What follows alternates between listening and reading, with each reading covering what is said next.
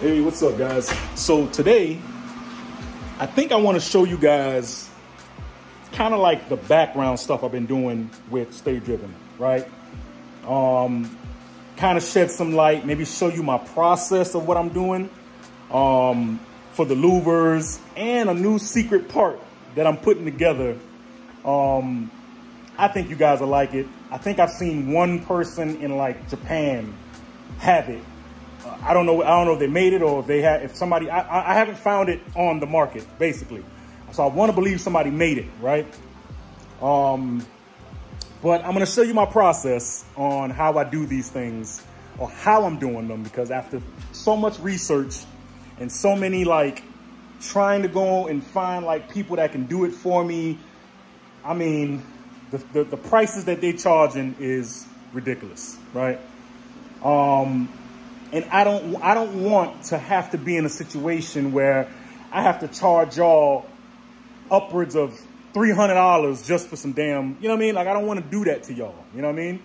Just to make up for what the manufacturers are charging for me, you know what I mean? So I'm going to show you guys how I'm doing it, because I am a 3D environmental artist myself by trade. I've you know, got my bachelor's at Arts Institute of Fort Lauderdale. Was in the gaming industry for upwards of almost 10 years. So I know how to do 3D, right? Long story short. So what I'm gonna do is kind of turn you guys around, show you how I'm gonna do it, the process, like putting it together, and then using the 3D printer, how I'm gonna get it with the 3D printer. The only reason why I'm saying the price is that the price, per like filament for the 3D printer, because I'm not using no regular filament. It's going to be high temperature, high grade filament that can sit outside and not melt on the side of your car type. You know what I'm saying? So I'm using that kind of filament. That's just high grade, high temperature stuff.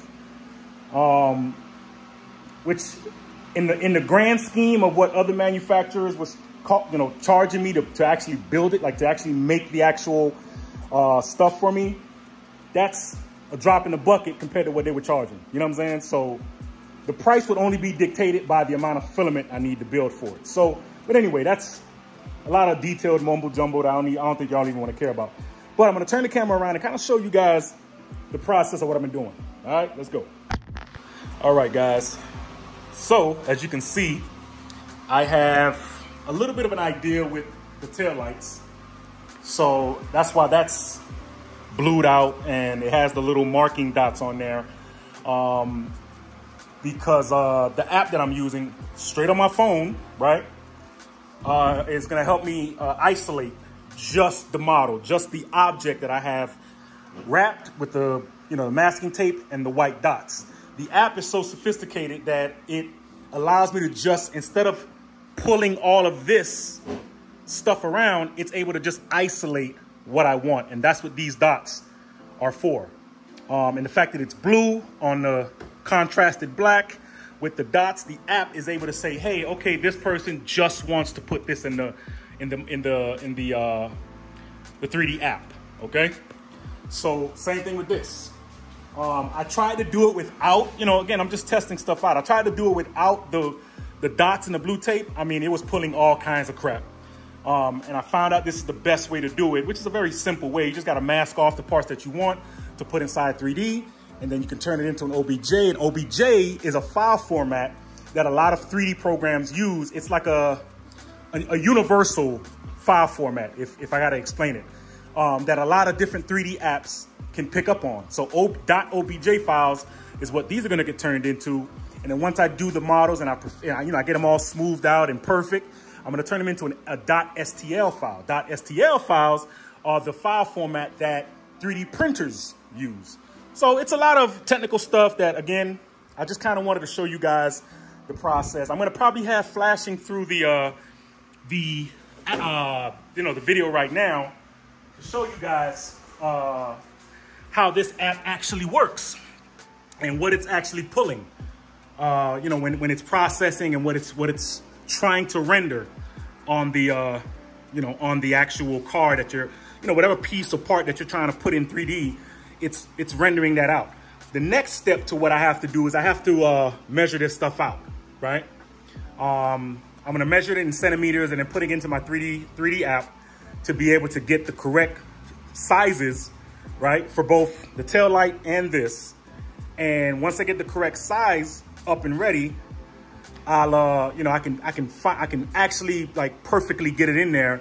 And the good part about it in being in 3D, I don't have to do two pieces of job. I can just literally mirror this model. When I complete it, I can just make a copied mirror of it, and the exact same copy would be flipped so it can go on the driver's side, right? Because this is the passenger side. So once I do this model, I perfect it, get the edges all perfect, and I feel comfortable with it, I mirror it, copy it over, boom. I have two models. Same thing for the taillights. The same process. You mirror it.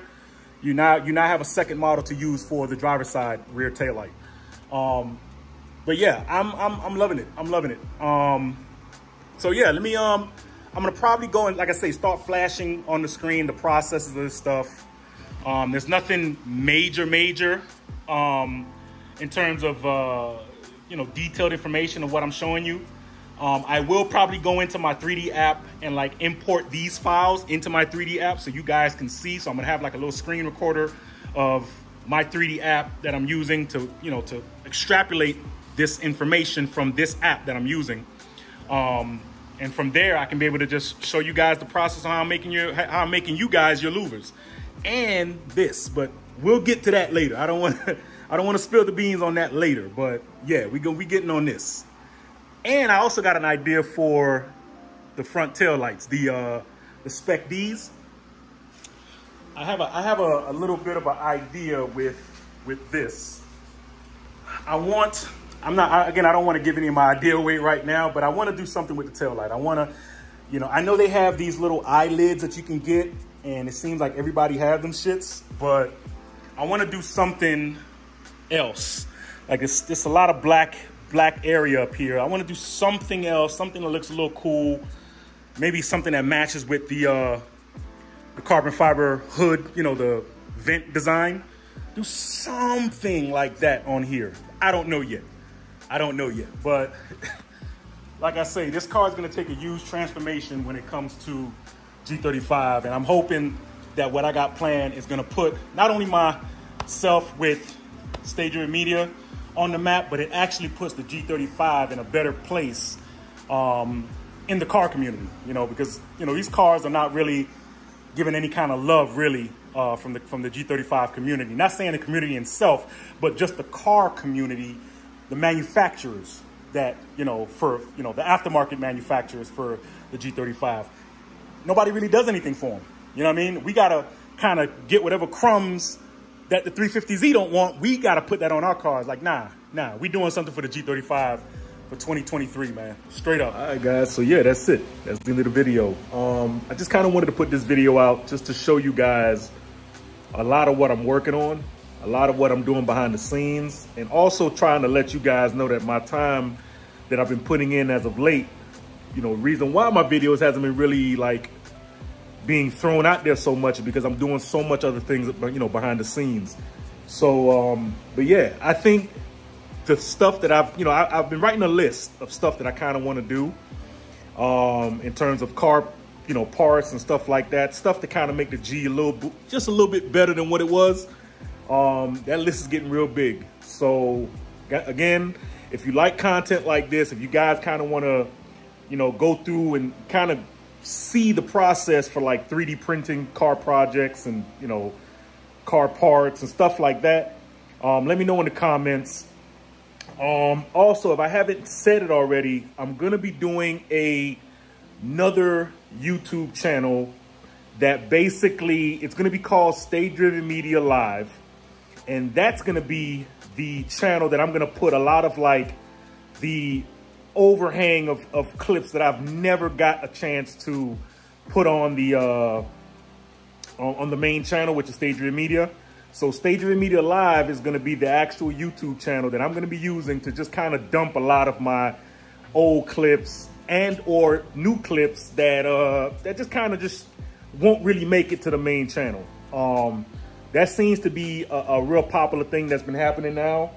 And what it'll do is it'll allow me to take the guesswork out of taking the footage that I have and trying to put together a nice little video for you guys on the main channel where I can just say, hey, this is a clip of just the guys hanging out, doing a quick little install or something here. Let me put it on the backup channel here, the Stage Media Live channel.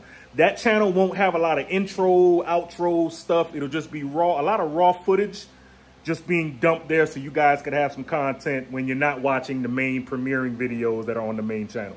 I hope I explained that properly. But anyway, as I always say, guys, stay humble, stay blessed. The best thing you could do is stay driven. 1.